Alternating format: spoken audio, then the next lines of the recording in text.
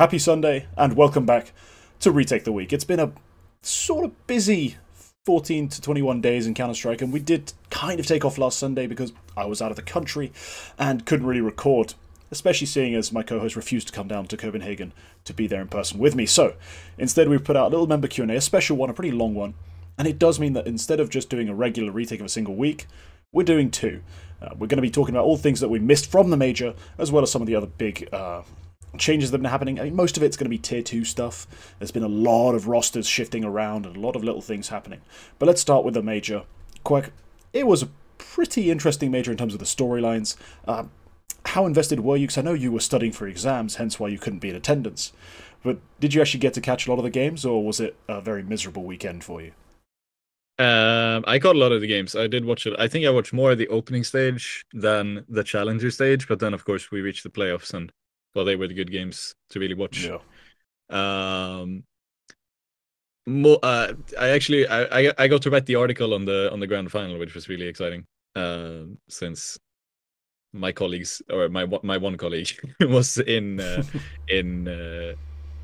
Copenhagen actually doing interviews and shit, so I had to put that together. But it was one hell of a game to be watching. A bunch of the other games were also really good. So yeah, I was down. Unfortunately, I missed when. Actually, we'll get to that later when something special happened. But yeah. Yeah, the thing. Good the thing. The thing. But everyone knows exactly what we're talking about, but we will get to it eventually. First, let's talk about the Major winning team. I mean, NAVI, not someone I expected to really go that deep. I had them maybe as a quarterfinal team. I then had them, personally, my pick 'em once we got to that point, getting upset by Eternal Fire, which, whilst it was wrong, wasn't that crazy considering that game was closer than you'd expect from a team that's clearly tier 1 and a team that's been trying to punch up but really struggled to cement themselves in a tier 1 space. Yeah, Eternal Fire gave them a bit of a scare, but they made it through. They beat G2. They had it was a decent final with FaZe. The map 3 really let me down. Like, map 2 as well wasn't great, but after the opening map I had in my head, I was like, yeah, I definitely think FaZe is going to win map 2. We're going to get a great 3-map series. Instead we got Biff, Boff, and it's over. It was like round 1 of this like 3-round heavyweight fight was really close, really tense. Then round 2, one guy got dropped. Round 3, finished. The other way. So a bit crazy to wrap your head around, especially if you're in the event and you're in the hall and you're watching it and the emotions are just like all over the shop. But all in all, they did play better than a FaZe who I believe kind of choked away that massive amount of momentum they had coming into map 3. It was theirs to win. It felt like Carrigan, I don't want to put too much blame on just him, but I feel like a lot of the calls were botched. Some players missed their shots, and it all went down the drain. Yeah, I think you've got to give a lot of credit to Navi as well, who sort of, I think, to a degree, I feel like their playoffs can sort of be described by individual overperformance as well. Well, all right.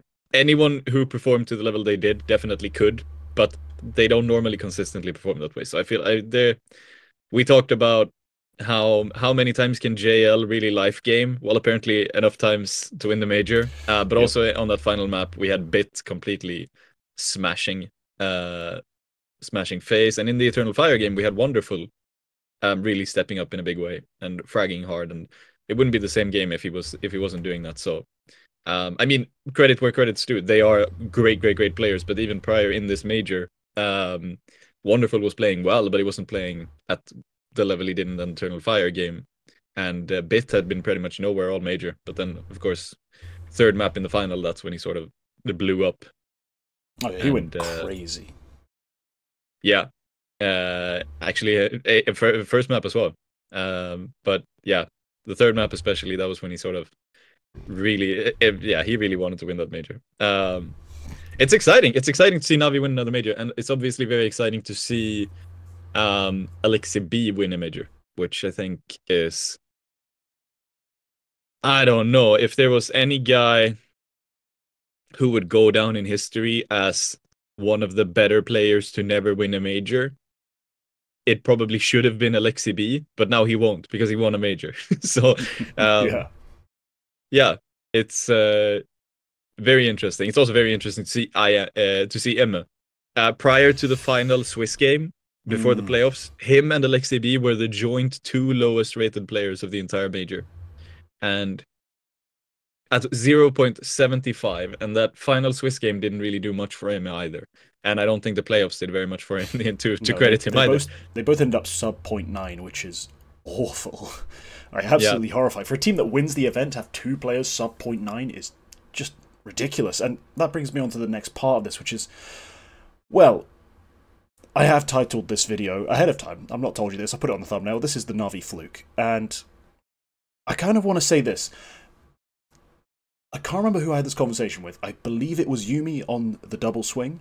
He said that his pick of teams to like really do well in Counter-Strike 2, the team that's going to pick it up the most and learn fast, it's going to be Alexi B's team. It's going to be Na'Vi. Because Alexi B, very studious type of IGL, very hungry to keep winning. And whilst he's technically right, when we talk about just they won the first major, they were not this team for every event leading up to this. They hadn't magically outperformed, out-solutioned, out-prepped everyone else. So to come into this event and win it off the back of calling a better game than most other teams, like pretty much every game involved at least one map where LXCB outcalled the shit out of someone. We'll get into the IMA part of that equation actually in a bit. And then also JL pulling, I don't want to say literal bullshit out of his ass, but come on. The number of maps that man rescued from defeat with ridiculous shots, like shots most players never hit in their career, and he had several maps with multiple examples. Yeah, it's I'm going to call it a fluke, especially when you look at the playoffs and you got Wonderful playing nowhere near his level. You got Bit having the occasional blip map and the biggest blip in the grand final, map 3. I mean, watching that in the stadium was shocking, like to say the least shocking. Like I just spent the entire time with my jaw just agape, just how is he doing this? And without fraggers, without any consistency amongst their stars, they managed to make it happen on the lowest win rate anyone's won a major on. yes. Has to be considered a fluke. There's no other way to say it. If you believe this will be repeatable across several events, I'm not even talking majors, I'm talking other events. Like this team is going to be a consistent grand final team because they're going to find a way to outcall and have JL become Nico. I think that's a bit absurd. If this team is going to return to the top and consistently be at the top, it has to look way fucking different. It cannot look anything like it did at this major because this is not replicable at all. Yeah. So yeah, in that sense, it is definitely a fluke. I think I don't think Navi go storming into whatever event they have lined up. What is it? EPL is their next one at the end of April. I don't think they go into there and win that outright. I don't think they're favorites. I probably might not even put them top 3 to win that event. Full honesty. And I think Navi have had an upwards trend since they went on this international team because it was sort of here and there at the start, started working things out. IMA was a problem and then sort of started improving. And then come this major, he was awful again. They had great performance at a bit. They had the problem with Simple, obviously leaving the team. That's a huge issue. I think there's still positives to take away from Navi because there's a lot of things that they can I think there's a lot of things they can take from this, and there is potential in this team with changes to be made. Whether that be player changes or just moving shit around. Like you can't rely on JL doing this every time, but perhaps you can find a way where Bit is the guy you rely on, as he should be. So I think there's potential in this team to start doing things, but they're not going to do it in the way they did in Copenhagen, as he said. No. But JL deserves more of a discussion here. I think I tweeted before the final about the MVP race, and it was I think it was kind of close. I had him as my 3rd candidate just because I thought FaZe were going to win the major. So I put Frozen and Brokey as my top 2 candidates. Actually, it might have been Brokey first, now that I think about it. It was always going to be JL.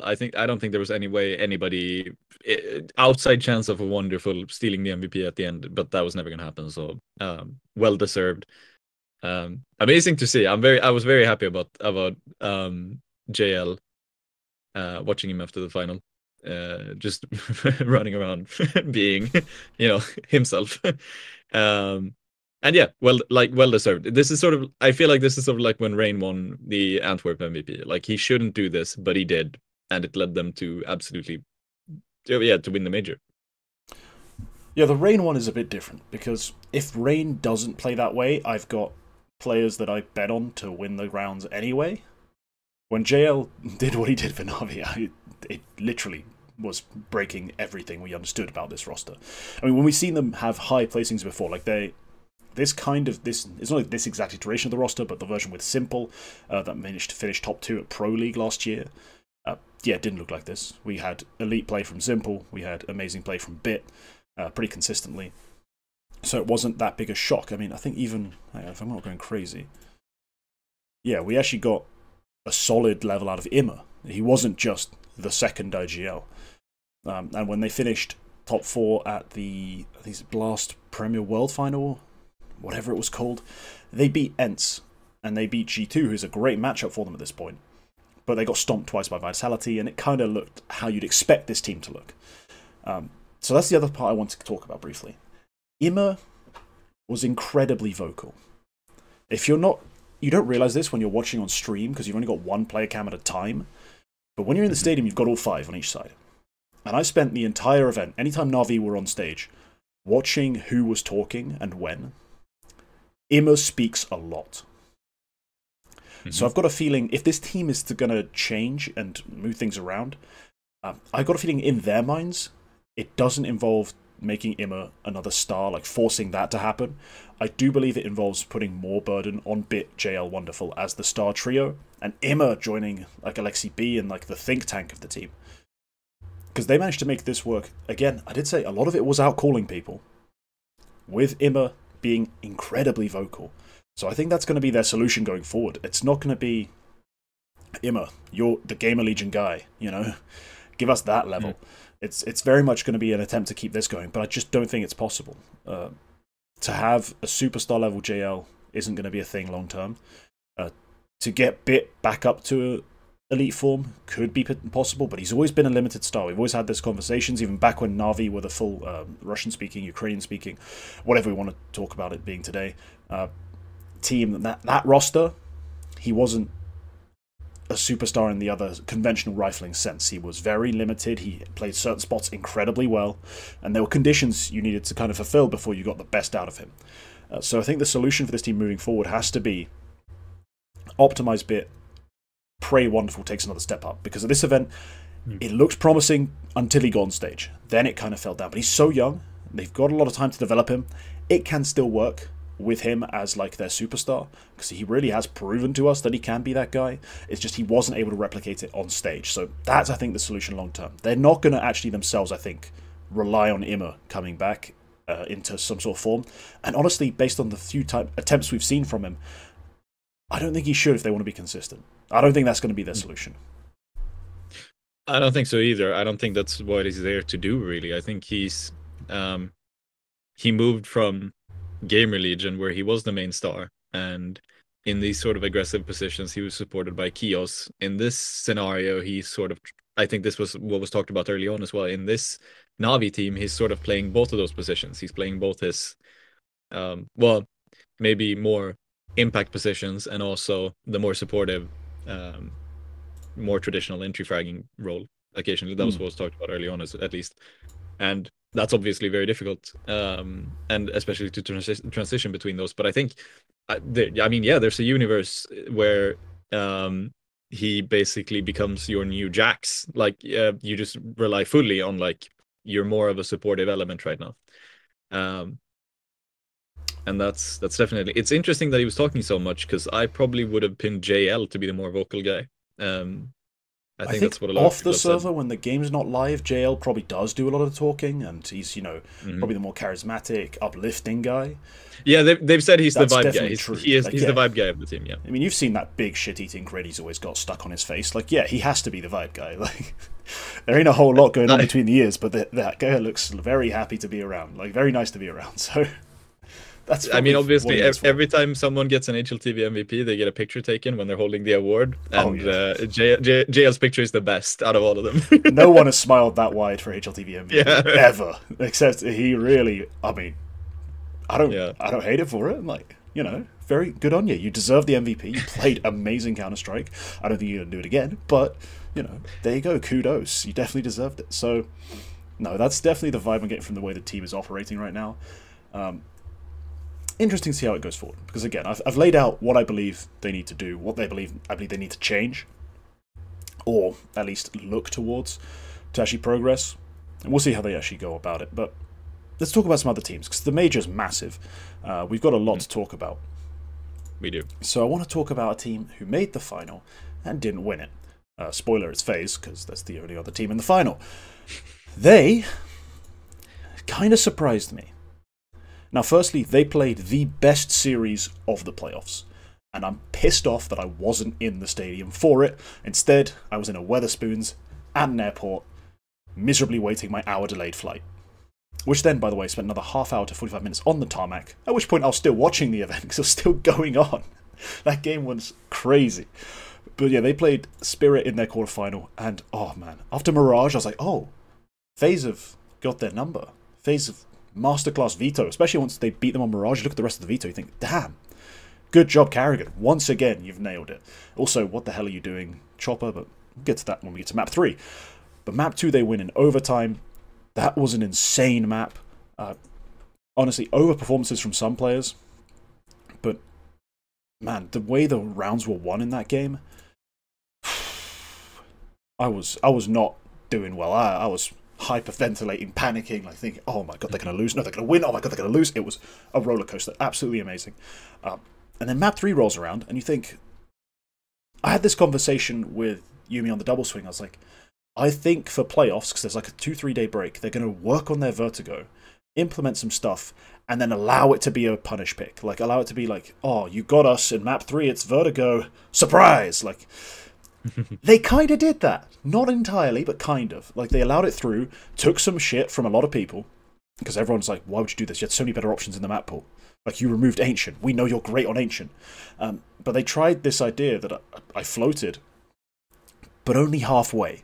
Because what I said they probably better off doing is moving Donk into different roles and trying to optimize, or completely changing up the way they played Donk's side of the map. Instead, they kind of went halfway with it. Like, they kind of added some elements to the way they played Donk's stairs position, like allowed him to wander forward sometimes, allowed him to rotate more off that spot into mid. And it didn't really do enough. It did plenty. Like, I think prior to these changes, they lose that map convincingly. But instead, they unhaul this massive streak of rounds to come back, bring it to OT, just for them to go and lose. Which is kind of tragic. Oh, they actually lost it in OT. It was an insane effort to get back to it. Really wasn't expecting them to pull that off.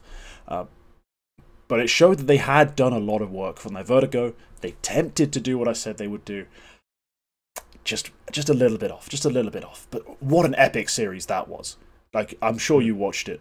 Hopefully you watched. You didn't watch Spirit FaZe. I watched the end of it. I couldn't catch it. I was busy, unfortunately. But that's terribly disappointing. Yeah.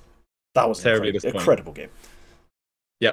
I think, honestly, Spirit probably should have won that game.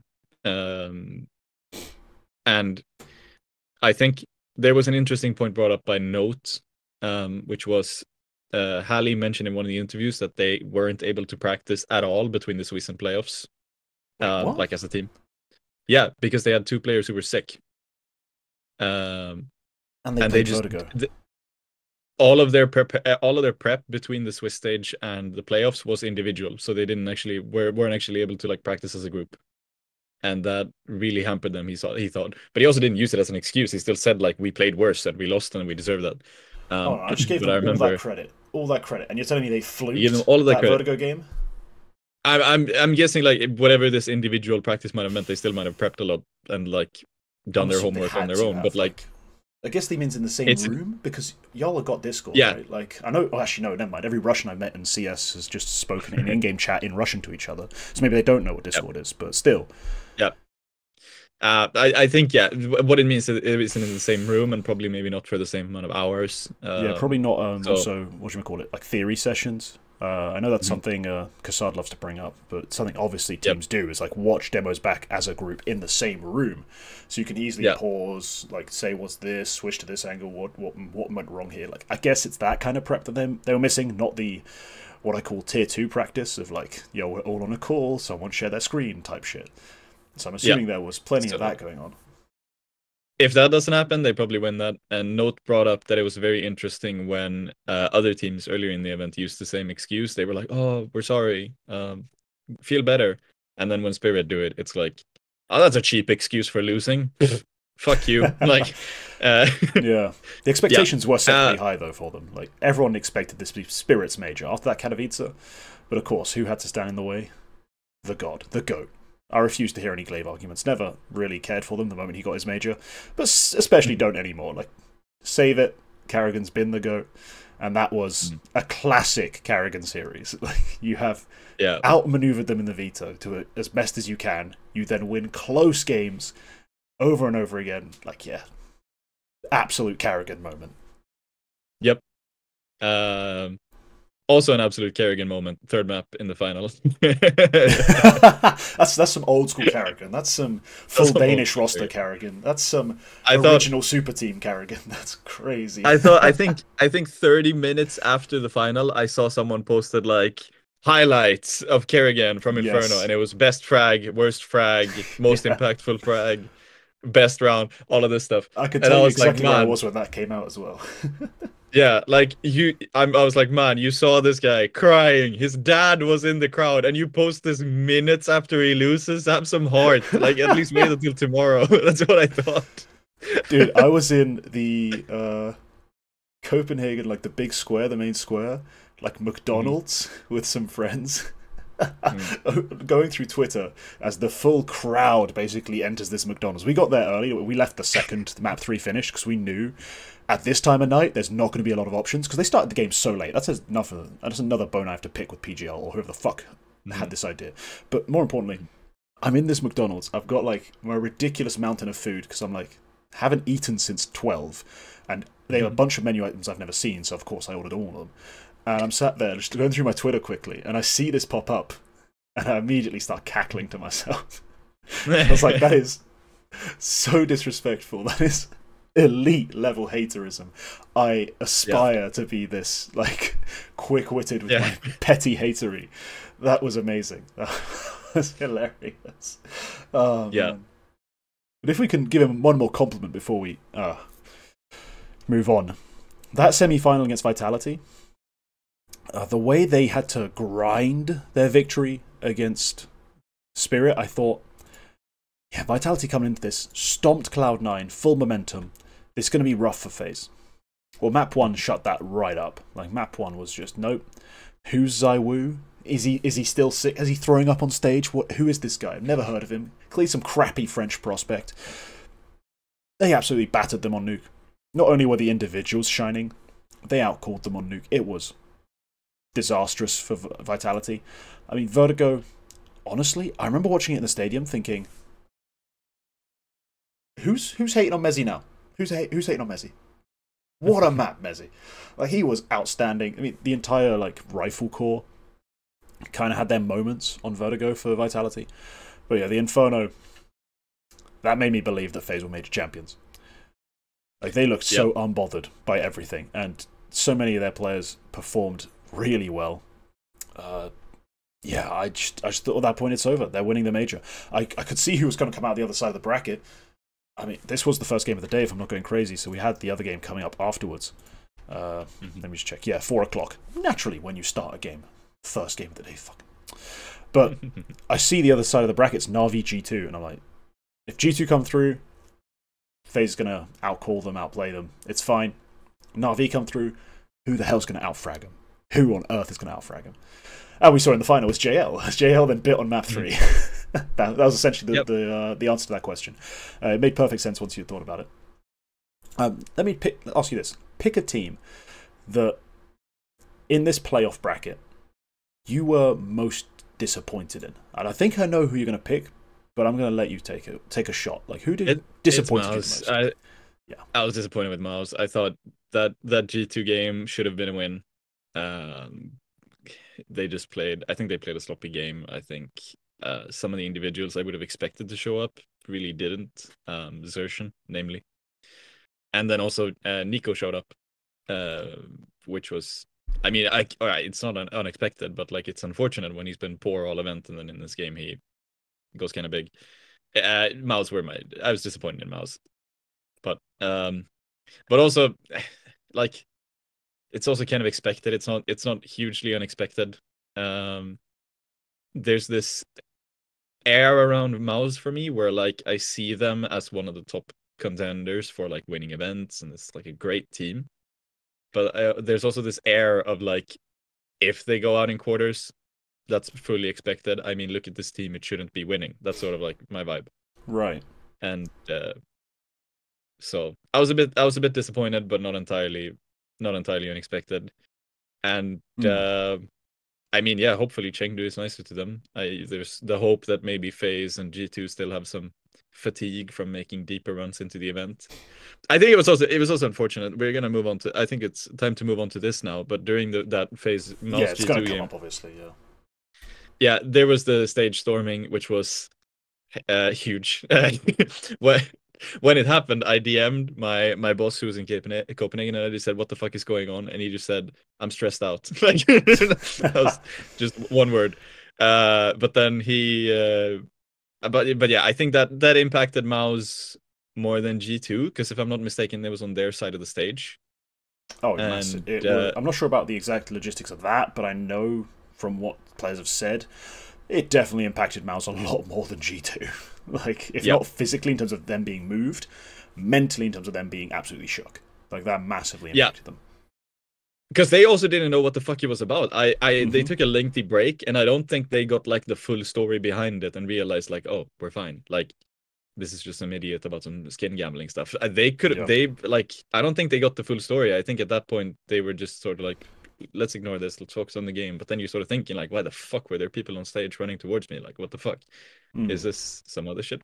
I mean, okay, that was second half of the second map, so or right before the second half of the second map, so I don't think it was like massive, but it's a shame for something like that to potentially interfere with a major quarterfinal, and I think that definitely impacted Mouse in that game. But let's talk about that. It was Actually, Empire. I've got some stuff to talk about the game before we even talk about the details of why and what and who the fuck.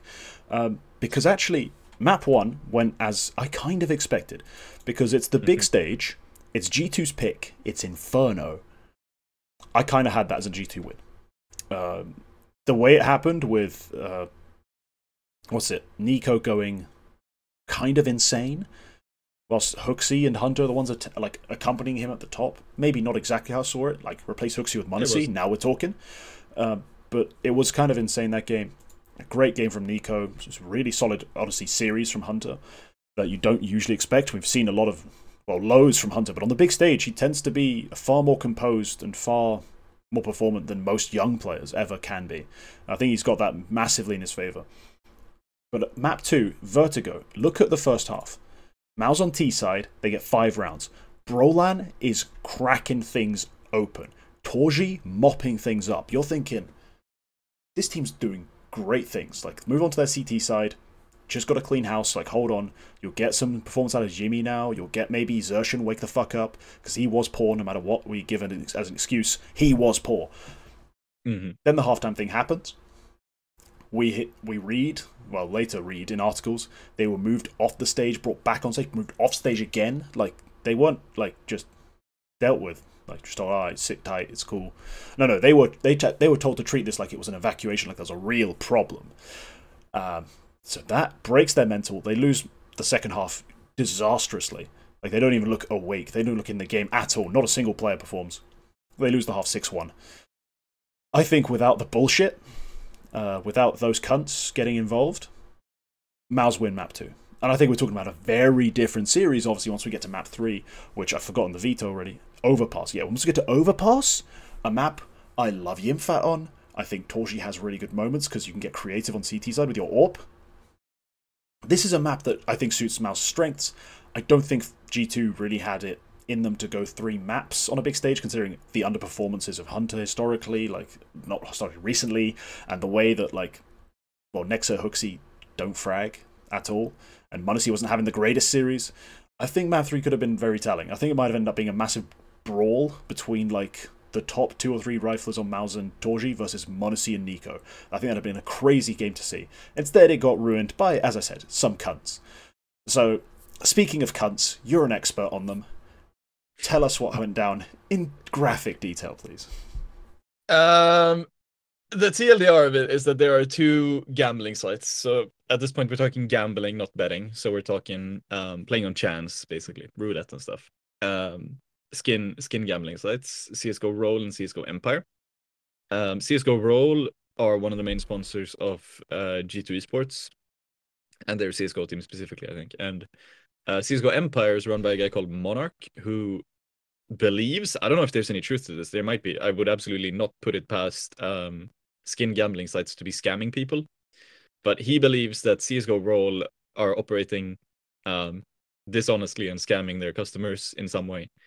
And as a demonstration against them and against G2 being sponsored by that team, he basically said, anyone who storms the stage at the major while G2 are playing, I will pay them thousands of dollars. And some people did, and they got grabbed off the stage. And that was about it. And then he said he's going to do even more stuff. There were some stream outages in the following games with the G2, and I don't know, people were saying that this was like a DDoS attempt attempted by him, and I think he even said, like, yeah, this was us, but then it turned out it wasn't. It was just a network fault, like, at the venue. But yeah, it's hardly worth talking about, like, why it happened or that sort of thing. What happened was they stormed the stage. In the chaos that happened, then the trophy was knocked over and broke. And it was a lengthy delay as they were grabbing these people. And it turned out security wasn't really the biggest thing here. The people who were security were really not really prepared for this. I mean, this has never happened. I honestly don't really blame them for being this underprepared. This is unheard of at a CS:GO major. And if you asked me at some point in the playoffs, will something happen with a spectator running on stage or something, I would have said, no, that never happens in Counter-Strike. It won't happen. So I think they were caught a bit off guard from this. It's still stupid that it was not really prepared for, but fair credit to them. The following day, they had, like, wider fences in front of the stage. They had probably more personnel and probably more people watching for this. I do feel like when we did see the NAVI players celebrating out in the crowd, I feel like there were more people, like, holding people in check, and there was more of a distance to the crowd. So I think they did really step things up. And there's 2 positive outcomes out of this, I think. This would be an amazing opportunity for Valve to finally just put the ban hammer down for skin gambling sites and just say, you guys are profiting off of IP, of our IP. It's harmful to young people. It's harmful to our player base, and we profit absolutely nothing from it. So from now on, no gambling sites, and just leave it at that. And they did one small thing about, like, trading, which made peer-to-peer trading worse, and I think it also had an impact on gambling sites, but I don't know how the fuck that worked. And that's one of the positives that could come out of it. It hasn't happened yet. I think it would happen at some point.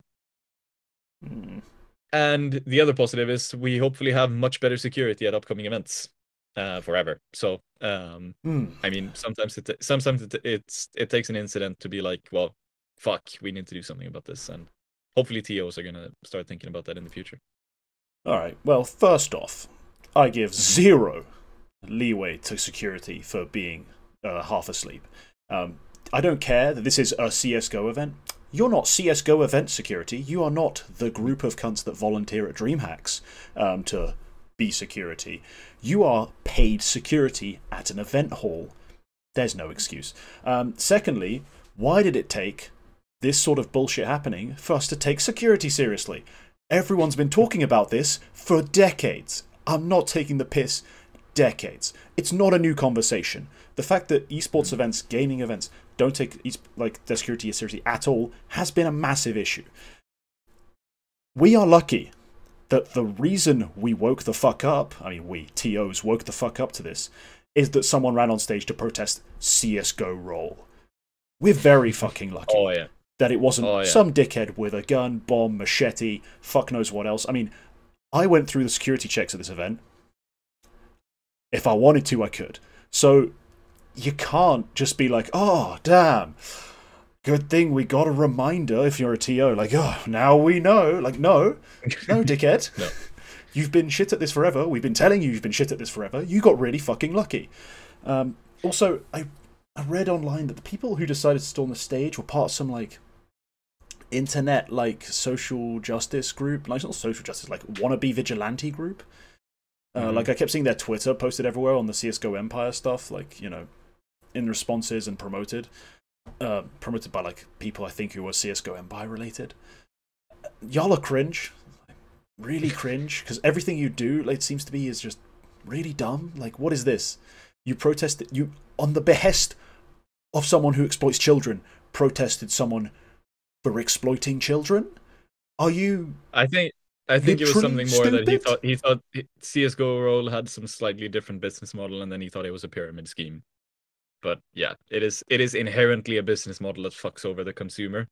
We all know that. You are all cunts. Like, why do any of you get the right to protest the other? None of you do. They even tried to, and this was delicious karma outside of the event, set up like this 4-panel sort of like big billboard to protest, like where people were arriving to the Royal Arena, and I think the heavens above spoke, as the wind was so strong they couldn't fucking do it. It kept falling down, and as someone who was outside finishing off a couple beers and reading the TLDR magazine, which if you weren't at the event you missed out, that shit is so cool.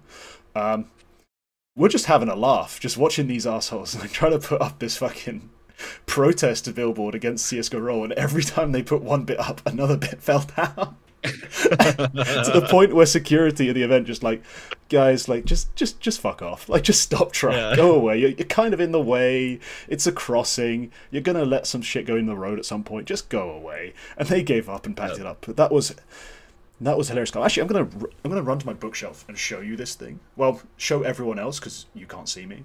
But yeah, if you weren't at the major, you missed out on this. Hang on. Spoiler for all of you who are watching. I mean, you see me here, and I presume T is over on that side or something. I've never seen him. I have, but like when we record this podcast for however many weeks now, I've never seen him once. So when I watch back and like I see all of his little facial reactions and stuff, that's all news to me. Yeah, it's like, what, he wrinkled his brow when I made this opinion known. Like I didn't know he thought that way about this thing. Yeah, but I'm usually very quick to tell you then exactly what I think. So, but no, this stuff is. This was amazing. Like, I showed up to the event for the semi-finals because I didn't have quarterfinal tickets. They're usually not very good, the quarterfinals. This event was a massive exception. And I show up and I see this guy handing out stuff. And I look and I'm expecting just some bullshit. But then one of the people I was with picks it up, turns it over, and I realize it's a full-on TLDR magazine with like segments about if every player was like out drinking with you, like what kind of like drinks are they and like how do they drink, like silly little articles like that. A very interesting sponsored segment from SteelSeries, interviews with like different people, op-eds like written by members of talent, like Lucy Luce has a part in there about the women's scene. It's really cool. So I was like, yo, this is one of my fucking highlights of the event, is just picking up this fucking magazine with some Aroma Bib artwork on the back as well. It's so sick. So I was not expecting that at all. But yeah, whilst I was flicking through that, sipping my craft Danish beer that was in my bag and definitely wouldn't make it into the event because I didn't know how the checks were done yet. They would have. They did, they too. Yeah, I just got to watch the CSGO roll guys get absolutely screwed over by the wind. Or as I'm going to put it, God. Because screw you. God was on G2's side this event. They shouldn't have made the quarterfinals. They shouldn't have made it to the semis. Clearly, someone had it out for you lot. And I think it's the big man upstairs. Let's all pretend we're religious here. And yeah, that was an amusing way to wrap up that series of events. It was a terrible thing. Just unnecessary, perpetrated by dickheads. But I got some joy out of it in the end. Like I got a little bit Yeah. of pleasure from the whole situation. Yeah, I would imagine that's funny. I didn't actually. I assume someone would have caught it on tape, but I completely missed that happening. That's Yeah, there's hilarious. apparently the other guys trying to put up their stuff. Oh no, okay, so that Yeah, was yeah. too extended of a like thing. Like I was out there, like I'm talking like 45 minutes to an hour, just watching these guys struggle. Oh, No one would have sat there with their filmed it, because everyone was just walking past them. Going, what the fuck are they doing? Picking up their free TLDR yeah. magazine, and then just going straight to the stands. Because that place filled up Yeah. like so early. It filled up really quick because the game started so late. But what the fuck's everyone going to do on a Saturday till like 4 o'clock? Well, 5 o'clock local time. There's nothing to do, so everyone just showed up to the event and got their seats. So it was a struggle to get a seat 'cause nothing was assigned. But no, that was a stupid part of the major that we just didn't need. It was superfluous to having a good major. And I've talked so much for the last segment, I'm almost dead. Memorable, Wow. memorable, if nothing Memorable, if anything else. If nothing else. It'll definitely have a lot of impact on this year, how it's remembered. And there's definitely going to be a lot of arguing come the end of the year. Like, oh, why haven't Navi made it as a top 3 team of the year? They were major winners. And we're going to have to go, Fluke, didn't we tell you? We told you exactly why as well. Like, and that's why they didn't win shit all else. Please refer to that. Yep. Ahead of time. I'm just going to use this clip. I'm not going to respond to people. But alright. You've put 4 major TOs. Have I missed something? So basically, during the event, we did get some other good news. PGL are bringing back a pretty extensive calendar. I think 11 events over 2 years. Pretty awesome. As the age of, how do we call it? Partnerships. Like partnership leagues. Like they're not full-on franchise leagues, but yeah, like partnership leagues, as we've come to know them. That era's kind of dead. Long live the open circuit. That means people are returning. So not only did this sort of partnership stuff not really make the scene that much more profitable for teams, it seems it didn't really help TOs, and the open circuit that's less profitable is better. So that's a whole conversation I'm sure that will be had by people who know far more about the inner workings of tournament organisation and other stuff. Essentially, hopefully in about a year's time there'll be a very helpful 2-hour-long episode of The Four Horsemen with a very knowledgeable guest that I will watch and get a better understanding of why this happened. But for now, I'm just going to be happy about it. PGL announced their return. Starladder announced a couple of events.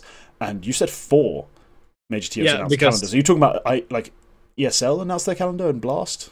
Yeah, we never talked about ESL and Blast on this show, so I just okay. Fair enough. Yeah, I think we now have a good idea what's going on, don't we? Yeah, I think with PGL and Star Series, I don't think there's another major TO who's going to come in. I mean, there's going to be the weird one-off event, like, well, just like, you know, a global esports tour. Yeah, Sky Esports, I think, is going to have a few events they're going to try to run. Yeah, but in terms of like the major calendar where our actual top teams are going to be willing to show up, I think we have pretty much everything. So we have quite a few big events for 2025, and a few of them overlap slightly. And I think we're going to see a lot more overlap in practice than the calendar actually suggests, because there are some events that are like 1 day apart where you'll have let me see if I can find one. For example, here ESL finish one event on April 27th while Blast start another on April 28th. So we're gonna have, I mean, in practice, a lot of teams, maybe not all of them, maybe someone is going to attend both, but a lot of the top teams or some of the top teams are probably going to pick one or the other, because otherwise the travel would be horrible. So yeah, it's going to be interesting to see. I think a lot of people have been, when they looked at the schedule, I think a lot of people on the face of it said, oh no, there are conflicts, we're not going to see all of the top teams at all of the events. And I thought, well, that's actually quite interesting, because that leaves more spots open for more competitors. We're going to see, because if we just had the same 16 team events all calendar long, and then 14 of them are occupied by the same top teams every event, that's kind of boring. Now we're instead going to have maybe a 16-team event hosted by ESL where the top 8 are actual top teams we expect, and then another 8 are sort of like, like, because the other teams have skipped, there's going to be more spots for some of the lower teams to try to come in and maybe make an impact. Because all of the invites, I did talk about this today, all of the invites are also going to be in the decided by Valve ranking. That's what the ruling is right now. That all events need to use Valve ranking for their invites. At least they're ordering. So exactly which partition of it you do. I'm assuming you could do like, we want to host a Swedish event. You could pick all the Swedish ones, but you have to invite them in Valve ranking order. That's what it is right now. It might change, but that's also going to make it interesting because that means we are going to have the same invite list for all of the top events that are happening at the same time, but the teams themselves are going to have to pick and choose. And this sort of ends up being with what I think the Flashpoint people intended for at the start of 2020, when they effectively wanted to create another tournament circuit, and they sort of brought in the idea of let's have a franchise league with some top teams, and then ESL stole most of the top teams for their own franchise league, which launched at about, or franchise league, their own partnership, which launched at the same time. So I think this is sort of going to be that, but obviously slightly more open, and it's going to be interesting to see. I think there's not much more to touch on from my part, but that's it's going to be interesting to see the 2025 CSGO scene. Hopefully we can also, I'm going to be honest, I am kind of tired of these massive 16-team events with 2 groups of 8, double a limb, all this shite that lasts like 10 days or 6 days. These so long events. Like, I like having like, how do I put it? A rigorous system for like determining our top teams, but oh my god, it gets long. It gets so long, all year long. All you see is like IEM, like broadcasts, ESL broadcast, and it's, again, as you said, like a lot of the same teams playing such massive brackets. And then especially because you look at a lot of the ESL events and it's like regional invites and regional qualies. So the teams that are getting rotated in and out endlessly are dog shit. Because it's like, hey, we put 3 Chinese teams in this event, like, so they can all get battered. What's the point? What's the point? But if we have, say, 2 8-team events almost concurrently, and we instead, like, say there's 6 invites and only 2, like, maybe open qualifier teams, especially because EU ones, I'm assuming, will be using, like, EU qualifiers, you're going to get more variety of teams playing each other. You're going to get better teams, I think, qualifying, if you're not just having fuck tons of openness to it, because there's such thing as too open. You know, it's like being open-minded. You know, don't be too open-minded that your brain falls out. Like, come on. Do we need Lin Vision, FlyQuest, Nemiga, Wildcard, 9Z, Tyloo, and Steel Helmet, who've now replaced Monty, by the way? That just happened. Do we need all of those teams in attendance at IEM Chengdu? At an Extreme Masters event, do we need all those little shitty Asian teams? I don't think so. We don't even have the best Asian team, the Mongols. So what's the point? This is not very fun to me. Especially seeing as these close qualies spit out the most random nonsense sometimes. Like, because they all start with massive open qualifiers. Because you know you can invite teams to qualifiers, right? You don't have to do this crap where we end up with 5 Russian stacks and Guild Eagles as your qualifier teams to make your big event. Or you can hand out invites to teams on a regional basis based off ranking, and like maybe invite tier 2 teams that are actually fun. But yeah, I think 8-team events will be helpful in that sense. We won't have to deal with such bloated events that last so long. And yeah, hopefully also we see a little more diversity in talent. No offense to Sponge and Machine, I want to hear someone else. Same thing actually can go to all the tier 1 casting duos. Like, no offense to any of them, they're all really good, but I want to hear someone else's voice for once. Like, Harry and Hugo, I still struggle to remember which one's which, to be honest, and like, I could do with listening to someone else. I think, like, the banana-shaped one is the lower pitch voice, but I don't know. Like, you know the line, every classic duo needs a banana-shaped one and an orange-shaped one? Like, you're the banana, I'm the orange in this context? Like, probably, yeah. Definitely. Yeah, I know you're a good 3 inches taller, and I know I'm a good 30 kilos heavier, so...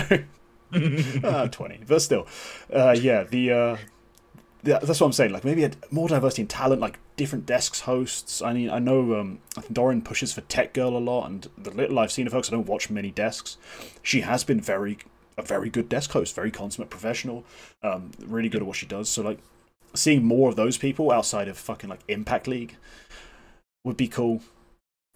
Even though Impact League has had its own share of disastrous hires, there has also been some decent talent come through in those events. So I think seeing more of those people would be interesting. I hope that we end up with just more mid-tier European teams getting better chances. Because if you're a team that's in EU trying to compete with the rest of EU, holy crap, is it difficult. But if you're just the third best NA team, hey yo, I am fuck knows where in the US, I'm basically there. The two best NA teams get get invited. I get to play a quali versus fucking like wildcard, boss, all these sorts of teams. I've got a great chance of being in a tier 1 event. Whereas if I am like objectively 10 times better, but I'm only the 30th best team in Europe, I'm playing online Counter-Strike till I die. Till I die. I do not get to play any lands. So I think it'd be nice to see more of the tier 2 scene get some events. Maybe some of the PGL events can be like tier 2 exclusives. Or maybe this edition of these major TOs inspires the smaller TOs to come back. Maybe we see more dream hacks. Maybe we see some of that. Like ESL goes, oh shit, we don't dominate the entire calendar. How about we control the tier 2 scene as well? More dream hacks. Maybe something like that can happen. That's what I'm hopeful for. I'm waiting for WePlay to do something, but maybe they folded it completely. WePlay? Oh yeah, because they stopped because of the Ukraine stuff.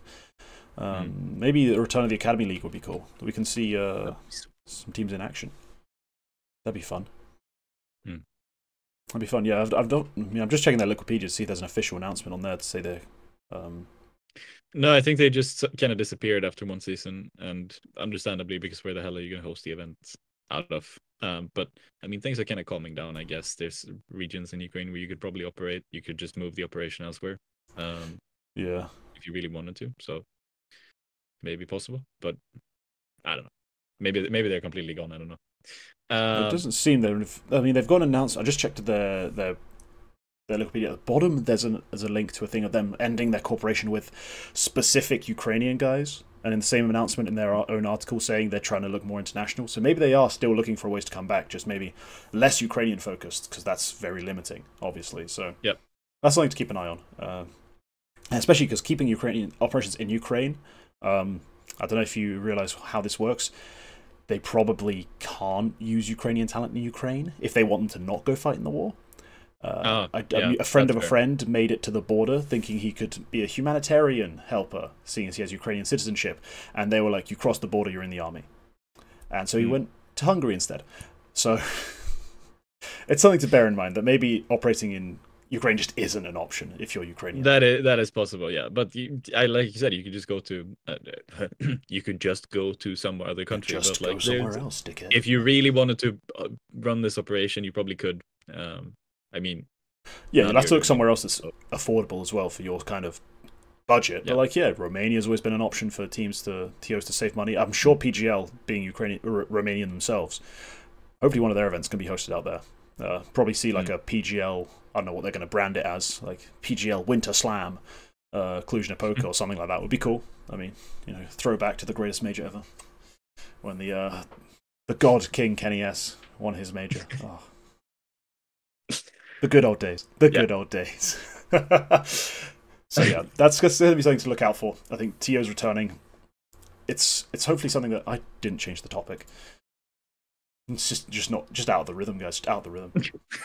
Something to come back would be cool. Would be just like this top stuff, like trickle down, like bring some TOs back to tier 2, so we can get more of those smaller events. Yeah, speaking of hosting a TO out of Ukraine, that's what Starlight are doing, and they just announced a 2-year calendar. So yeah, are they actually in Ukraine though? I'm not sure they're actually in Ukraine, but I'm pretty sure they are Ukrainian, or at least have been.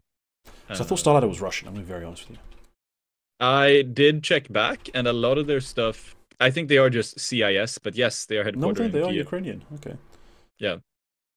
But I think historically they've been like operating everywhere, but now I guess they are Ukrainian, yeah. Their location is Ukraine. Their headquarters are in Kyiv. Or Kyiv. Yeah. They used to be in Kyiv. Whether or not they're still there is another question entirely. But yeah, it'll be cool to see them come back. And yeah, that's pretty much it. That's the topic. The topic at the bottom of the screen was there for all of 30 seconds, so have fun me finding it in the actual VOD to put the timestamp in. But alright, let's move on to the next big piece of news, which actually is what we've been talking about briefly in in passing, but now we have to talk about it properly, and that's the Get Rio Debacle. Get Rio. Very interesting name. It's Global Esports Tour, if I'm not mistaken. Yep. They're hosting an event in Rio de Janeiro. And I'm going to be honest, when I looked at the team list, I was a bit underwhelmed. A bit. And there's a lot of Brazilians involved, for obvious reasons, but I was a bit underwhelmed. And do you know what this event reminds me of? Mm-hmm. Well, it reminds me of. Makes me feel. I feel like in about a week's time, there's going to be a lot of very sad Brazilians. So I think OG are going to win this.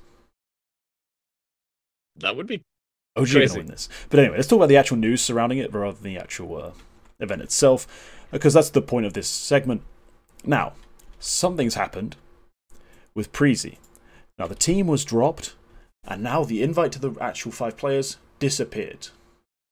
Is that essentially it? Is there more to it? Like, what do we know publicly? That is effectively it, but it was a bit complex because the players didn't know that they were losing the invite when the team dropped them. Because in their free agent announcement that they put out, they also did say we currently have these invites, and one of them is for CCT's upcoming bigger event, and the other one was for Get Rio, which is a $200,000 event. So they didn't even know about this, and then a couple of days later, they announced Get Rio announced that Pain was the replacement event because the invite had been revoked from Preezy. The players then sort of went, hang on, you guys told us that we were keeping our invite, and then they were like, actually no. And then Preezy were like, hang on, you guys told us that we were keeping the invite and we could just send our academy team. And then we're like, actually no, that's against the rules, and we didn't tell you that at all. You just assumed. And then they invited Pain regardless. Turns out the invite was extended to the org and not the players. And if the tournament organizers really wanted to, they could have kept the invite on the Preezy team, as in the squad that are now ex-Preezy looking for an org. And but they didn't. They instead invited a Brazilian team, and a lot of people took this as they just wanted another South American team to be at the event. Which is, I mean, it's an invitational event. There were already 4 here, I believe. So why not a 5th? But yeah, that was kind of the debacle. It was a whole deal. It was all over Twitter. I think there was even I think there was at one point the official Preezy account asked, when they announced the Pain invite, there was a quote tweet from the official Preezy account that just said, "Wait, I thought we were invited." It was all kind of public, all of this, instead of happening behind closed doors. But yeah, Pain are playing and Preezy are not, and that's the dealio with at least that side of it all. But yeah. Okay. It does, I think, slightly improve the field. I'm not that big of a Pain guy, but Preezy, they're 2 moves away from being a contention to win this sort of event. So I don't think it's that big a deal that they've been cut. Especially seeing as, if you've got a contract with the org, the 5 players, sorry, you have no leg to stand on. And I guess if you're the org and you assume that you get to just field 5 random players, also is a bit silly. It feels a bit silly. I've put on this big event, you've dropped your roster I thought I was inviting.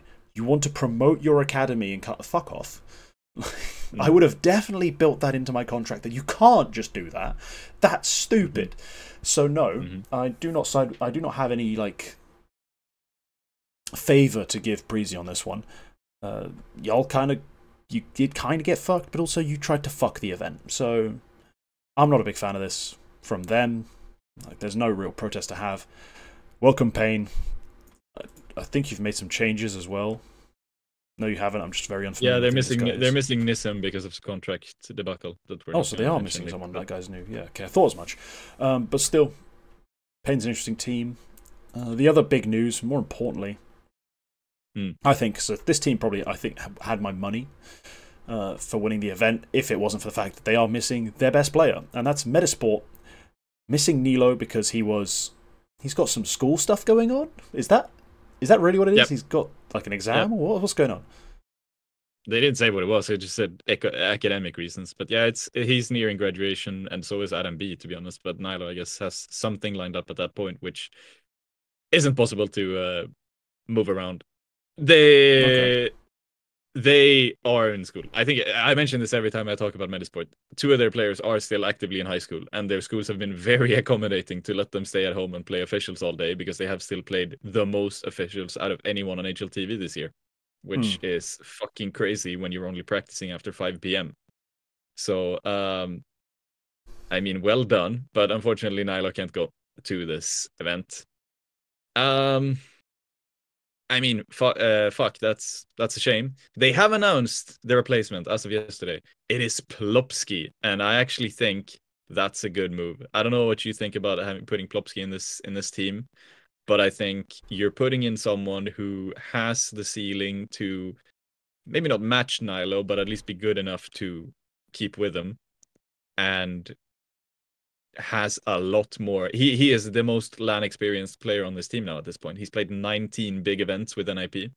Oh yeah. And much more in like actual tier 1. He's played a lot more, even smaller events. He's played a lot more than these guys have because most of them kind of came out during the online era.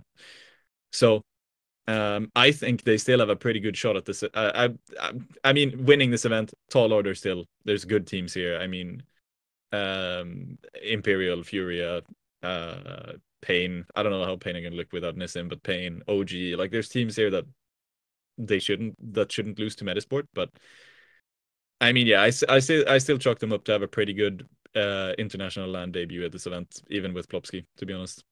But shame for Nilo. Shame for Nilo. He's never played.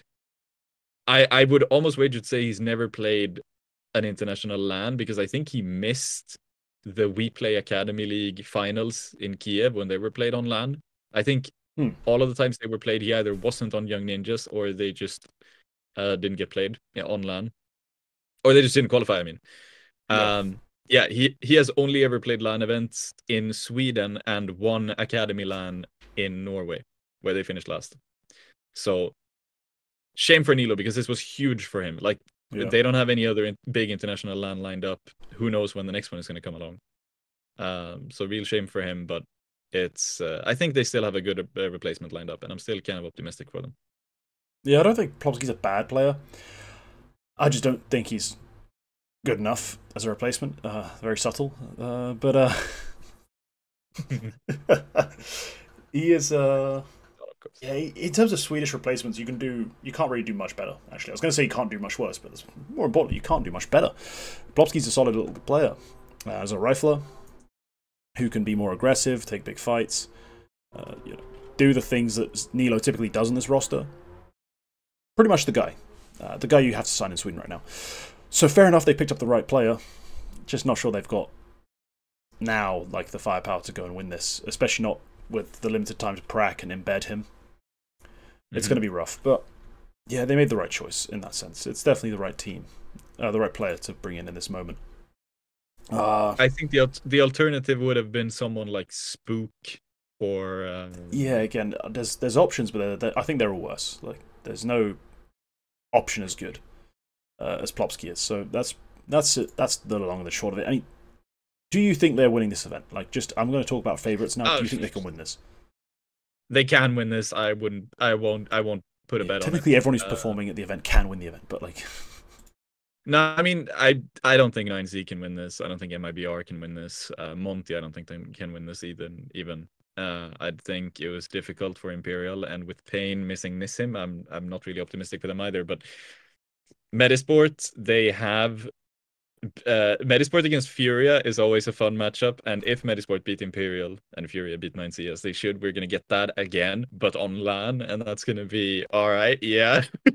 Because they beat them twice to make Blast Showdown. That was like a whole thing. They beat Furia twice conclusively, like this random little Swedish team of school children. But I think you're right. OG could do something here. You are missing one thing. Heavy God is not playing with OG right now. He is out because of a medical issue. Yeah, that's fine. As long as he's actually at the event, I don't mind. I don't think he might. It's not a guarantee he's gonna be at the event. I don't think. Okay, well that's a different question. If it's not Heavy God, obviously no, they don't win. They can't win. And there's also talk about Regali being out. There could be a whole new OG roster by the time this rolls out. This is still 2 weeks away. Oh shit, it is April 18th. Yeah, it's 10 days away. 11 There years could ago. be a whole new OG roster because there are murmurs. I don't believe these rumors too hard, but like there are rumors Regali is out. There are rumors Heavy God is not actually out with a medical issue. He's just getting poached. I've got a weird feeling There's that might be true as well. Yep. could be, yeah. This could be a whole different OG roster, so I wouldn't say this. Medisport, I think they have some stability. They've had a bit of a rough period recently. They didn't actually prac anything. Like with the talk was that they didn't actually prac anything since the major. Um, or even before that, whenever they played before, because they took a big break. They took a big break up until like around the time of the major playoffs, and apparently they sort of took that break because guys, we have been playing like hundreds of game maps, so let's just take a break and then, yeah, Fair enough. they're yeah, I think they can definitely win this. Honestly, yeah, all right, I'm gonna go out on a limb. I'll say they make. So this is the top. Say they make top three. I'll actually say they make top three in their LAN debut, but that could also easily backfire because Okay. several of these players have never played LAN outside of Sweden. Or yeah, Yeah. so And the team that'll actually win after all that conversation will be Monty or something. it'll be Furia, and that's gonna suck. Nah, it would be Furia. There ain't no way. There ain't no way. I'll be so upset if Furia win this event because Yeah, that's they just won't. another 2 years on Case Ferrato's contract. Fuck. He'll never Yeah. leave. Yeah. Never goddamn leave. Yeah, that'll be interesting to watch, interesting to follow. And let's move on to the next very extensive section of this show. Wow, we're already over an hour in. We're going to actually skip a lot of crap. We're going to bring it up. But if we were sensible, we'd make this a two-parter. But fuck, what do you mean? When am I going to release the second part? Like, screw that. All right, let's go on to the Eternal Shuffle. It's never ending. They're always trying to get better, and for the most part, they make terrible decisions. CS Orgs. Now, the first thing to talk about is NIP. They've made a few moves, not too in the like recent times, but the one that you've put down here is adding Wrinkle. We've already talked about Maxter before you went to Copenhagen, so yeah, Wrinkle is the one they've made. Yeah. So Wrinkle has been added, and he's played a few maps, and so far it looks like a genius, amazing, high IQ move. When this was rumored, I believe we talked about it, and I didn't seem that convinced. I don't think I am still yet. I think Wrinkle's a better AWPer. Underline the word AWPer than Headtrick, and he knows how to play the AWP. In the current meta, a lot better than Headtrick. I don't really think he's going to be a wonderful level player. I still think he can be a very good tier 1 AWPer though. Like I think in the bracket below where you're talking like the Brokies and the Dorshies of the world, I think he can find a spot at that sort of level, which is plenty for winning esports, winning tier 1 events. So honestly, ends up probably is going to be a good move. It's not, I think, what some people are envisioning, where they're like, oh my god, they found the next Monashi, or it's wonderful 2.0. Like, no, I don't think he's as good as either one of them. But I think he'll be very good. I think he'll be good enough. Good enough. Yeah. I think for now he's good enough. He's played well. He'll be better than Headtrick. I had something on my mind. Yeah, he's very well regarded among a lot of people. I remember like a lot of people who watch demos have like a lot of other players have said like I watched this guy's demo and yeah, he's the next big thing. So I mean, but the thing that I'm gonna keep reiterating this. We talk about this every single time we talk about NAP and their AWPer. Or I reiterate this. They already had a youngster AWPer with more than a year of play under his belt. He played well. So they scrap him and bench him and sell him to bait. And they're like, oh, they obviously didn't want to carry on in that direction anymore. They're probably going to get someone more experienced in that case because they got rid of their promising youngster. They picking up another promising youngster and they basically start from square one when you already had over a year's worth of development under the belt. And I'm going to keep saying this until Threat DMs me on Twitter and tells me why they did this. Why start over? Like, because Cedric was kind of shit. I'm gonna be honest. You could, yeah, there might be a reason about like why Wrinkle's potential looks to be more than what Headtrick's was. But I mean, is it really such a big difference that Headtrick couldn't play well enough? Like, could Headtrick not develop into an AWPer that could play as well as Wrinkle? I Was that honestly, impossible? after the amount of play we saw from him and how the issues Mhm, that were there day one never seemed to move, I think he was mhm. just not coachable as an AWPer. Like, he's just not a player you could coach Oh, up yeah. into the real AWP role. He was, I mean, Maui Snake's complaint was always that he was baiting. My complaint was he was shit on the AWP. Like, he can hit crazy flicks, but he just doesn't know where to put himself, when to push, when to be in the pack, when to not. Like, you know, when to cover the angle. He just didn't know what he was doing. He was just a bit Yeah. lost positionally. So I just thought that was the problem. And yeah, so bring in Wrinkle, who is very much not lost, and as in terms of AWPing is just as mechanically sound. I mean, he'll never be head trick on a rifle, but he doesn't need to. He's a fucking AWPer. So I think it's fair enough from that front. I agree on a certain part. You could assign someone who isn't a child. There are options out there, but I just don't think that any of them have the top end this guy does. Which does bring us to the other question of, so what is your fucking plan? Because you've signed perhaps the oldest IGL like available to you in 28-year-old Alex. You've still kept Rez. You signed 2 teenagers. Are we a young team? Are we an old team? Are we trying to win now? Are we trying to win in 18 months? What's the direction here? Because we're really confused as outside observers about what the fuck you're trying to do. And that's always been a question with NIP is what is the actual plan? Not just how good is this individual signing. Like, what's the overall plan here? I'm a bit confused. I genuinely don't see why they've gone with this series of moves in this order. Like, it's a bit confusing. I'm down for a young team. Just why did you sign Alex then? Like, is he like a band-aid? Like, what is this? I'm just gonna make a call back to one of the previous episodes when I said Biguzera was old and he's 1 year younger than Alexis. And you said, well, that's actually a pretty good age for an IGL when they start to come Yeah, into their own. again, And for that would winning be... now is fine. If you're signing teenagers, you're not trying to win now. Look at Mouse Sports. They aren't winning now. Does Alex really have 1 year's worth of window and then he's just trash after No, that? he Like, has more because well, he needs more. Whether he has it is another question because he's not experienced. He hasn't played a bunch of majors the way Big Zero has. He's played fuck all because he's been in Spain this entire time. And he's also playing internationally for the first time. Big Zero's been calling on a Brazilian team and is still on a Brazilian team. All of these things need to be factored. And so the Alex signing makes no sense to me. And he also looks old. So, you know, there's that. He's got a beard. He looks old. Yep. He's got too much dad energy for me. Like, let's see what happens. But yeah, that's the question I have for NIP. Otherwise, yeah, so far it looks like a good signing. He looks talented. It's fine. Next move. Gamer Legion have made half a move, because I don't count the Andu part of this as real. They've cut Kios and Acor. Finally, we all had to spend like 12 months yelling about how shit they were. And they've added Andu. It's an academy player. Ignore it. And Slend, which is a real move. Slend has been I mean, it's a trial, but that's a real move. Yeah. Having Andu play with them isn't a real move. Slend it is. Because Slend on Endpoint was... Well, initially he was like, he came out of the academy from Mouse Sports and he's like fundamentally sound and he's finding his feet and getting up there and like now he's making better plays. In the last couple months, he was crazy. In CS2, he really found some form. And so this was an opportune moment to sign him. You're taking him from a team who are known for signing cheap, selling not too much more expensive, and developing their players well. So, fair enough, good signing. I think he's going to be an upgrade to Acor, because Acor's just been washed for the last year and a half. So, credit to Slend.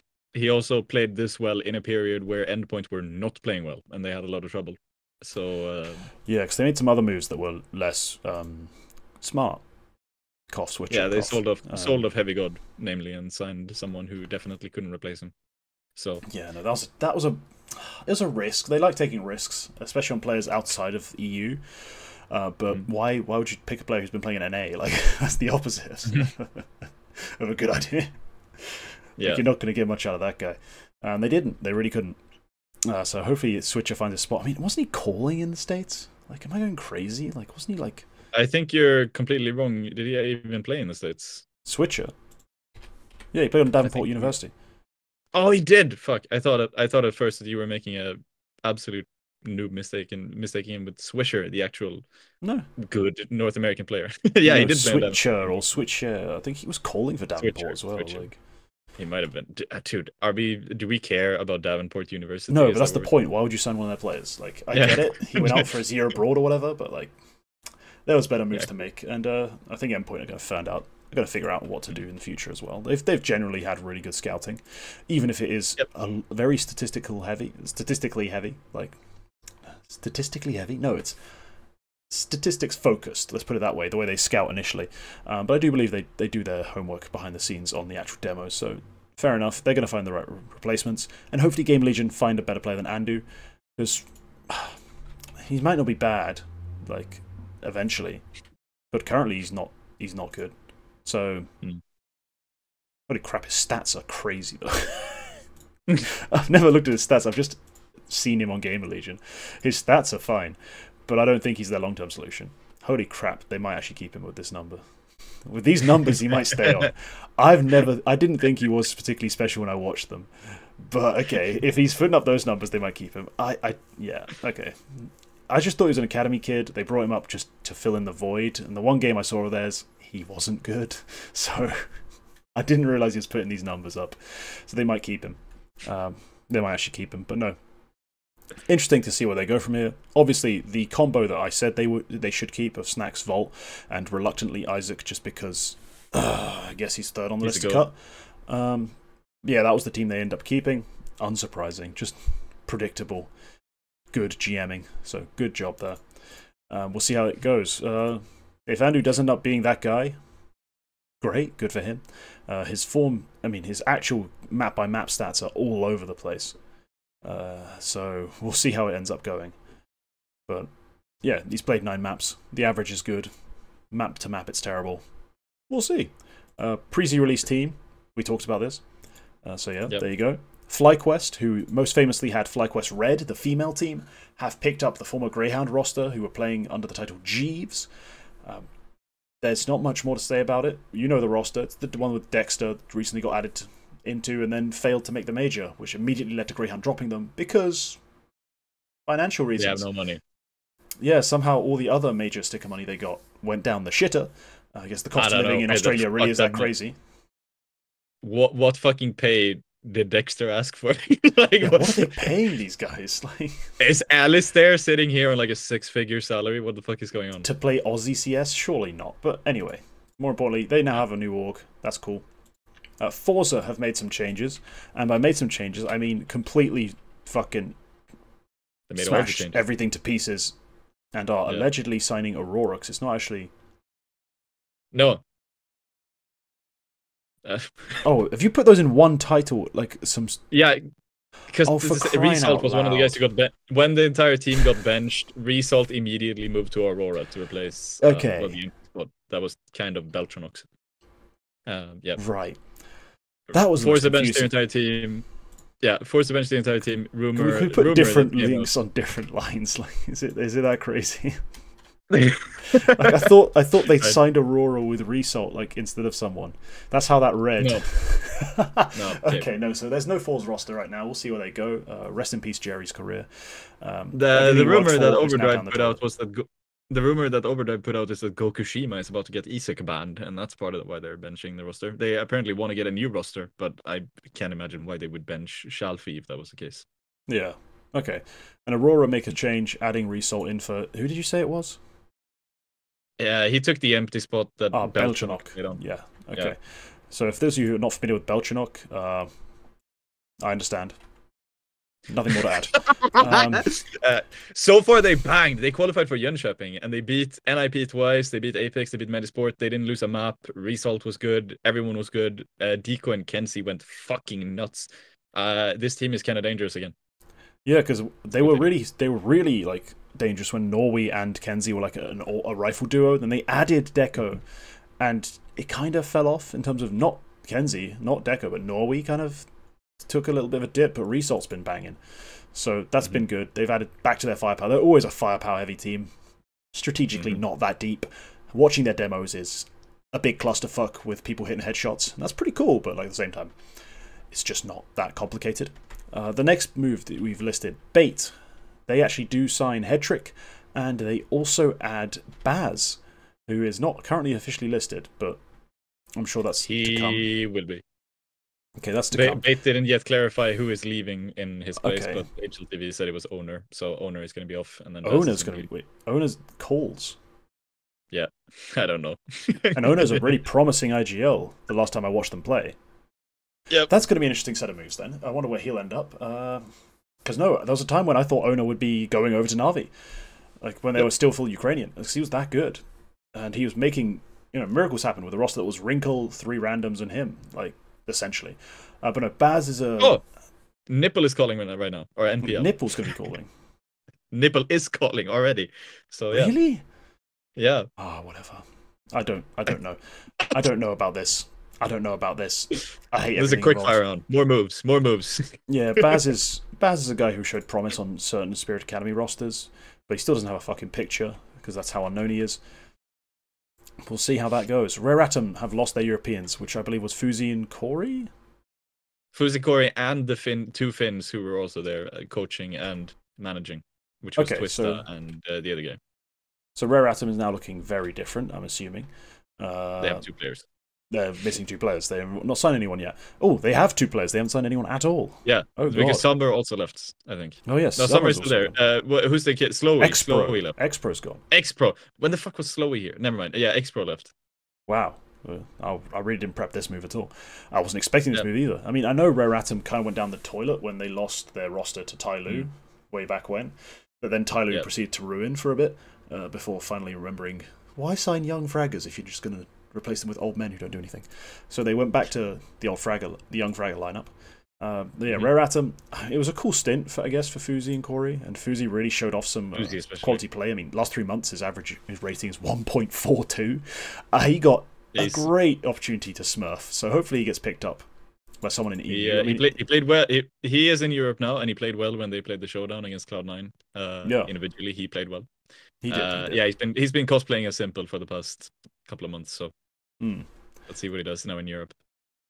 So hopefully he gets picked up. That's what I'm saying. Amcal have cut Nickelback and are trailing Steim. Very confusing. We did talk about this briefly before the show went live because we don't know who's going to be calling, and nothing's been officially confirmed by Amcal themselves. I checked the tweet and all 3 replies. No one even asked, which is a bit weird. So they even said, we're parting ways with our captain, who's been a great leader, blah, blah, blah. Didn't say the new captain is, so I guess that'll be announced at some point. Maybe it's Sadaim. I doubt it. I'm thinking more Crad or Travis is going to be taking over the reins. Probably Crad. And yeah, that's something to keep an eye on because they were a team who shocked some people at the RMRs, with Icy especially catching a lot of attention. 1 win, have signed a new team. It's Buster, Neelan, Ryujin, Latic, and Joe with Solar coaching. Hold on, if I'm not going crazy. 1 win. What? Yes, right. I'm not going crazy. This is hilariously mediocre. I'm sorry, I don't think much of Neelan as a caller. Buster as a support is experienced and good, but he's also not a very vocal player and not one I think is going to have much effect on the team. Joe I've rated on certain rosters, but he's getting to the end of it. I'm sorry. Ryujin I think is very explosive, but so up and down and not very cerebral that I think he's a nice basis upon which to build off of, but he's a bit limiting as well. Then Latic on the AWP. He's a bit too CIS for my liking to make it through to the tier 1. So I think this roster is going to be hard stuck tier 2. This is going to be a hard stuck tier 2 roster. Alright, sweet. Welcome to K23 2.0. They're going to be a little bit better than that. But yeah, 9 have cut Key. So they're now no one. They are no one, and there's going to be a new team, I think. But I did just put this in because Key is, I think, a player who is an attractive prospect for a lot of teams. Yeah. Especially now post-major. According to Kassad, I think he had a $200,000 buyout when Bleed inquired about him 3 months ago. That's a bit much. That was 3 months ago. His contract has probably run down a bit since then. He's also transfer listed, which probably brings the buyout even further down. I could see him on a lot of teams. Yeah, I could see him making a change, but I don't know. I'm not too hyped about him as a player. So we'll see how it goes. He's not a bad piece. He's just, Probably not going to improve most tier 1 sides. So that's the very quick retake the week. We managed to get through all of that in about 10-15 minutes. So I'm glad. We skipped so many noteworthy transfers as well, but these were the fun ones.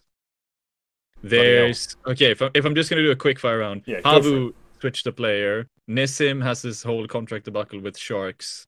IHC are back with a new team, which is funny. Bentet has a new team. There's Sashi made a change, which I guess is meaningful. Secret bought in Juve, who was coaching Into the Breach. There's a new Brazilian team with Leo Drunky. And like they're hardly noteworthy, but I mean, there's there were things to talk about. Okay, yeah, there's some other stuff that I wouldn't have cared much for. I do. Of course you would, but yeah, we have so much on the Eternal Shuffle that it wasn't really worth. Including you would have cared about Entropic. Entropic benched Entropic benched Oxygen. He's a retake the week staple. We need to mention him. True. Entropic benched, I mean, we did mention him. That already came up. Yeah, I remember that conversation last episode. Yeah. So cool. That's it. Let's go to Prospect of the Week. Because no offense to any of you, it's been an hour and a half. My voice is dying and I'm hungry. So, Prospect of the Week. You're going to go first because you've now put 2 names that I don't recognise. It was 1 name I didn't recognise, now it's 2. So please explain yourself. Who the fuck are these people? Okay. First one. The first one is Malo9. And it just so happens that this week is Formula 1 weekend. I was up this morning watching the Japanese Grand Prix. And I was thinking about this Max Verstappen kid. And when he was kind of coming through, he was the youngest Formula 1 driver ever. He's going to stay the youngest Formula 1 driver ever. He was 17 when he started. You're no longer allowed to do that. And he's all the better for it. He is, 26, and he's already a 3-time, soon 4-time world champion. And he is an experienced competitor at this point in that sport. So it really does pay to start quite early. Malo9, not really famous outside Sweden, I would imagine. He has been described as the Sweden's most marketed future prodigy. And that was Selahir, I'm going to quote him. Selahir said that. And it's true, because he has basically done, I mean, as a competitor, he's done basically fuck all, let's be honest. He hasn't played anything noteworthy. He plays on Young Gods, which is Godsend's kind of unofficial academy roster, because they're not actually under contract. They just have like a deal to use their name, and they use their headquarters and stuff. But yeah, he's on Godsend's academy roster. He is 14, and he has been hyped up. That's hence the 09. He's born in 2009. He has been hyped up as this future player of secondary school. Oh my god. Yeah. It wasn't even the first year of it. It was the second year of secondary school. Yeah. My knees. I was in 2nd grade. So yeah. Oh my knees. He has basically done not a lot. This Young Gods team has never done anything. I mention him now because he was playing in the Lucky Casino Cup, which is going on. When I looked at his profile, the only game I found was the Lucky Casino Cup. Yes, I mention him now because this was his HLTV debut along with 2 of his teammates. I'm just mentioning him because with the Formula 1, you know, with Max Verstappen in mind, I just thought, well, all right, it does pay to start. Yeah. It obviously pays to start early and like get your foot in the door early.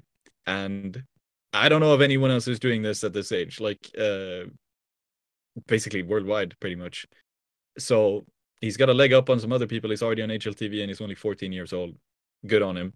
If I'm mentioning a serious prodigy, because honestly, they played 1 game against Metasport, which was a big win to even get there, and they actually forced them to play some decent CS on Mirage. It was 6-6 at the half.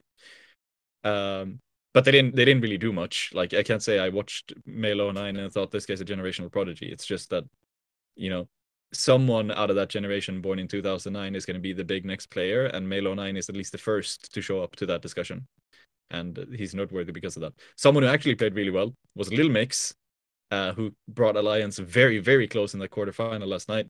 And their 18-year-old Opper, 6, who I'm going to mention because honestly, this guy, he keeps showing up in the very kind of grassroots level Swedish CS. He played in the UK for a while with Team 7 AM, and they even played a Fragadelphia at that point. That's probably every time he shows up, then the UK CS, man, just the goats. Even he keeps showing up sometimes, and every time he does, he has really good numbers, and he's showing some good form on the op. He's now on Lil Mix, and I believe they're about to get like a sort of permanent roster going here. Lil Mix have had trouble signing players, but they are 18 years old, good player, good roster, good team. I really rate Quicks, and I really rate the other players on this team, Poi as well as another one. Played really well against the Lions, especially 6. Carried basically, well, he didn't carry the map that they lost, but he basically carried the team on all of these 3 maps, and it was great to see. Good player, and he's probably my actual prodigy of the week, so or prospect of the week. So yeah, Male 09 and 6, 2 Swedes. Okay, 2 kids no one will have heard of, and that's exactly what we're here to do. I appreciate it, especially picking a 14-year-old with a 0.8 rating. Just because he's 14 years old, goddammit. That's fair enough. Myself, I've gone with Gizmy. Now, Gizmy is playing for Monty. He came from Monty Academy, has stepped up in their void of players, pretty much, is how to put it. They've just lost people, and now they're trying to scramble for replacements. And Gizmy's one of them. There's 2, I believe, Academy players currently standing in, or trialing, or whatever you want to call it. He's been the better of the 2. He's had a really good week statistically. I'm going to be honest though, I wasn't expecting this. When he first started his trial, I thought he was going to be very short term. And also, when I watched his first couple of games, I didn't think he was that good. I honestly did not see much future. I thought, cool. He still needs some time in academy, play, find himself, find him some confidence. He's not that guy. This week he's been that guy. He's really been that guy. He's been amazing. Put up a really good rating in their wins. He's been phenomenal. He's had a few down maps, but so what? He's mostly been positive. So yeah, I thought I'd shout out Gizmy because there's not that many opportunities to shout out UK players. And when finally one comes out of the academies and into the real teams, he starts performing. So I've really got to shout that out. Like, Gizmy, an impressive week, makes it into prospects of the week. Hopefully we'll see more of him because Monty are now playing some real events. He's going to be attending them, I hope. Unless something changed in the last second and we end up with a 16th Brazilian team at that event. But no, not much to report. I can't tell you much about his playstyle. I've not watched enough of him. I can just tell you that it's nice to have a young Brit playing good Counter-Strike. So here we are. Gizmy. Yep. We talked about him when he joined Monty because he was on Viperio that one time they made it to an RMR. He didn't play very well, but no, he was he was a name to remember at the very least. And they played on Monty Gen, the few HLTV maps they played. He was banging. He stood in. He's been the token stand-in for Monty whenever they've had roster trouble. Always registered as their sub. Yeah, and he's not been brilliant, but until now. Yeah, but like Bro wasn't brilliant either. So like if we're saying like, I mean they obviously could still do some stuff with Bro, and he wasn't really doing too much either. So no, I didn't think he was slightly. I thought he was slightly worse than Bro for the most part, but like yeah, he's now been way better. Oh yeah, I'm just saying he doesn't need to come in and replace SDY right away because they've obviously whatever. They also brought in Ryu, and he's been slightly worse. So yeah, good on Gizmy. He had a very good week. I paid a lot of attention to the Jönköping qualifier they played this week, obviously, and he played very well. Yeah, unfortunately not going to be able to repeat that in Chengdu because they have travel troubles. I believe some of the players actually are in China right now, but some of them couldn't go, which is a shame. Yeah. So a good pick. I like Gizmy. I think we'll see a lot more of him on LAN in the coming weeks, and hopefully we keep seeing positives. So yeah, that pretty much wraps up the show. I'm now going to do the thing I forgot to do at the start of the show, which I always forget to do. But remember to become a member, it's tradition. And then you get to ask questions in the Q&A and see videos early. If I ever make another video, because god damn it, I'm really fucking slacking on anything that isn't podcasts right now. But no. Yeah, members get behind-the-scenes access, they get the Q&A, and they get, special emotes, which are very nice. But no, that's going to be all for us. Be sure to check out Quacke's Twitch. It's going to be in the description alongside his Twitter, but his Twitch is more important because that's where he actually does stuff rather than just talk about Sweden. Yeah. But though, heads up, he might do half his streams in Swedish, so it's all redundant anyway. But yeah, we'll see you next Sunday, hopefully with some more stuff to talk about, some more big moves. And yeah, see you in the next one. Goodbye.